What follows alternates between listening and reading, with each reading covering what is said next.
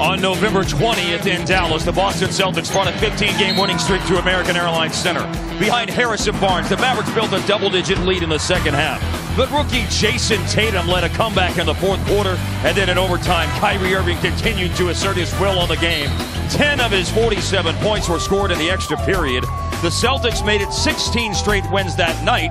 Since then, the winning streak has ended, but they're still 21-4. Kleba, who missed on the three-point drive, and Kyrie Irving made his first 9 shots in Dallas. He's made his first in the conversation as well as they started out this season. And out of the timeout, Al Horford hits the springboard to a season they hope to produce a championship. They've started out 21-4. Harp, big reason why defense is they just had defense against Dennis. A guy like Kyrie Irving is very special as an offensive player. I don't think Baines won't step out and knock down perimeter shots as well, Mark. He's very confident. I think a lot of that is due to the fact that Kyrie Irving games as a starter. As Irving hits what's called on the floor along 2, but what the officials say they're going to look at the next time out to determine if it's a 2 or a 3. He's given Dallas a lot. Total unknown. You're right, we did not know what to expect. That's a great move by Irving. Difficult. Turning the corner off the Horford screen was Marcus Smart. Smart goes down in a heap. The Mavs have numbers. Smith, he was fouled.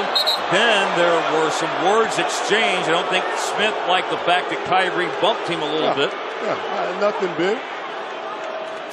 And it's nothing, you know, Dennis Smith Jr. Dallas build the lead. This is the first 2-point shot that Boston has taken in the second quarter. Starters getting back in slowly but surely. Al Horford has returned. Oh, wow, Kyrie. You can't turn your back against Kyrie Irving. You have to always see the... Tatum, by the way, the leading scorer now for Boston with 13. Al Horford a 3.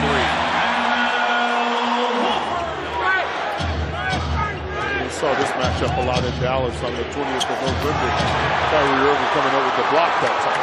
Tatum helped out defensively as well, and Horford catches a pretty tough lob pass from Marcus Smart. He already has a 12.6 board, 6-rebound game working. Game is tied now, and Horford just has his 7th. He's the Mavs' leading rebounder in the game, along with Dirk. Horford from the corner. Correa missed a 3. Irving with the ball.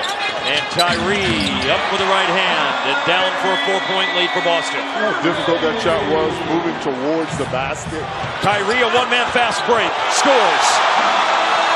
Goodness. That looks so easy against 3 defenders. And it will go with a foul. It's almost like he's been pacing himself for this juncture of the game. The guy is just so good, late game situation. One of the best defenders in the league, Wesley Matthews. Irving uses his body.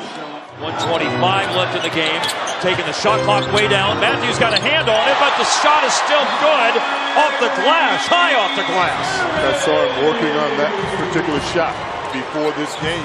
Irving, who's there, who finds Rozier, who dunks and is fouled.